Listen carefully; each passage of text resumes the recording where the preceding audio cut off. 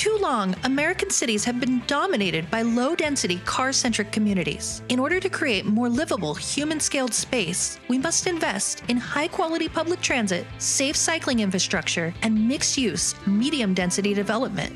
If you're new here, my name's Diana, and this is Saltaire, a City Skylines series inspired by Salt Lake City. In today's video, we're going to build a brand new neighborhood that's been transformed from a sleepy suburb to a bustling, well-connected area that's quickly becoming known as the city's second downtown. I'm primarily basing this area off of the Sugar House neighborhood in Salt Lake City, and in homage to the inspiration for the build, I've named it Sugarville. The Sugarville neighborhood has seen a massive transformation over the years, with mid-rise developments springing up all over and protected bike lanes being built on many of the streets, enabling easy access to the area's public transit lines, creating a much more well-connected neighborhood, while still retaining some of the character of its suburban past. An important catalyst for the increased density of Sugarville was the creation of the University line of the city's tram system. South Saltaire Station sits in between the Interstate 80 freeway, connecting Sugarville and neighboring South Saltaire to Saltaire University in the east, and Central Station in downtown to the north. These sorts of transit-oriented developments are becoming more popular as a method of bringing density to the outer areas of American cities. These developments help create a sense of community and increase social interaction. Because they are designed to be walkable and mixed use, TODs often have a variety of amenities and services located within close proximity to one another. This can make it easier for people to access the things that they need on a daily basis and can encourage them to spend more time in their local community, interacting with neighbors, and participating in community events. However, developers in Sugarville weren't entirely well-intentioned when creating these. With so many higher density residential units nearby, it created an opportunity for big business to move in. Nearly all of Sugarville's denser developments surround large, big-box luxury shopping centers with vast seas of parking, reminding residents that the car is still king. One such development along Campus Avenue caters to upper-class patrons only, with designer clothing brands, high-end boutiques, and restaurants. Anchored by two large department stores, it has contributed to the displacement of many small local businesses that existed here prior to Sugarville's transformation. The busiest intersection in Sugarville is that of Capitol Avenue and 2400 South, also known as Campus Avenue. It hosts a mix of businesses, old and new, small and large, as well as many offices and a mix of low and high density housing. While Saltaire is not a one-to-one build of Salt Lake City, I'm doing my best recreation of this particular block in the Sugar House neighborhood, finding buildings that match up with what I'm seeing on Google Earth.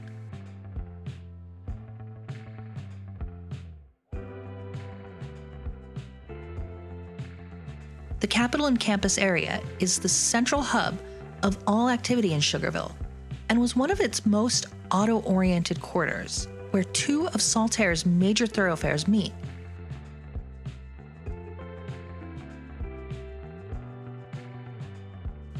Much of the road layout south of Campus Avenue is tightly gridded, closely packed single-family homes and duplexes.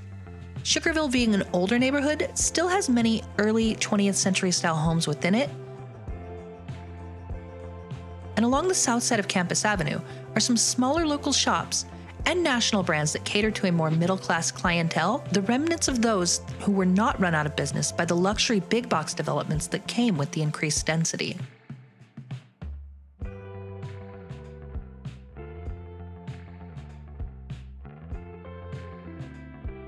For this particular apartment complex, I wanted to make the type of multifamily housing that is more typical of traditional suburban areas, still somewhat auto-oriented. One thing that the game has been missing for a while was the covered parking that is common in these types of complexes. These carport assets are part of the mid-century modern pack and work great in builds like this.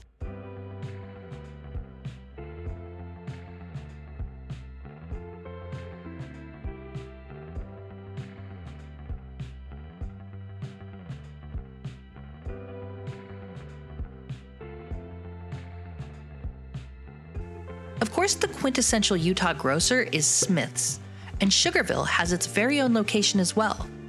Again, I'm roughly basing the layout of the store on the Sugar House location, but swapping out the beauty salon on the corner for a donut shop.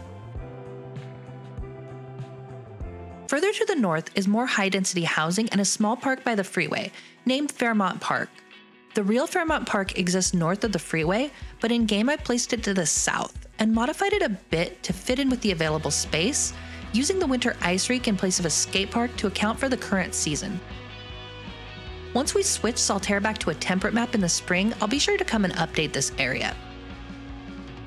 Additionally, I've added a generic office building as a stand-in for the Boys and Girls Club that exists in the real-life version and scaled everything else down to fit.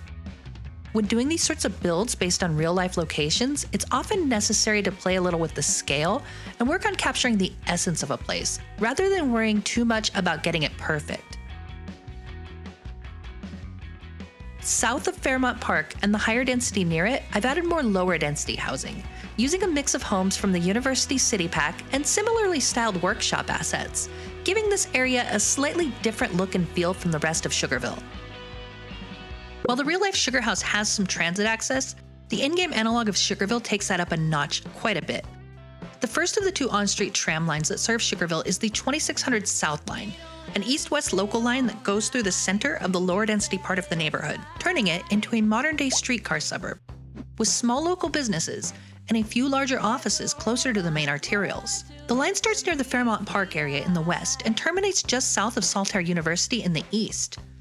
The homes in this area are very tightly packed together and uniform in a similar style to many other parts of the city. I quickly placed them using a custom tag I created in Find It and the Alt-V hotkey to randomly select the next home, and once I had a few blocks done, I copied them with Move It. This is a great technique for curating a particular look to lower detail areas without resorting to zoning, which can be unpredictable. Keeping in line with being a modern-day streetcar suburb, Central Sugarville is very livable and well-connected, with the entire focus being on making sure everything residents need is within a short walk, bike ride, or a use of the tram. With a mix of uses and an increasing number of mid-rise buildings, this part of Sugarville is one of the most desirable areas to live in Saltaire, and has become less affordable over recent years, with many long-term residents having been displaced due to the skyrocketing rents, often moving to more affordable parts of the city, with the least fortunate living on the streets on the other side of town, out of sight. Capitol Avenue is Saltaire's main north-south arterial road, starting at the state capitol in the very north of town, running south through downtown and into Sugarville. While it has somewhat reliable bus service, even in Sugarville, it is still the city's premier strode, with many big box retail stores as the core focus. However, the area is starting to change, and much of the land around the main shopping center has been converted to mixed-use mid-rise buildings, a trend that is expected to continue into the future.